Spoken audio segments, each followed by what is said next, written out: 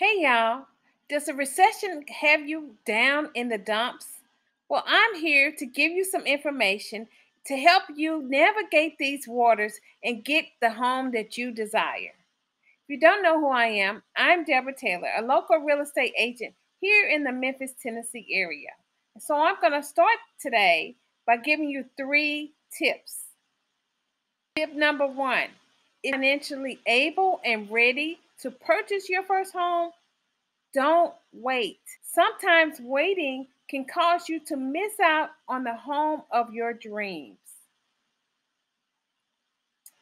Tip number two: ask for what you want.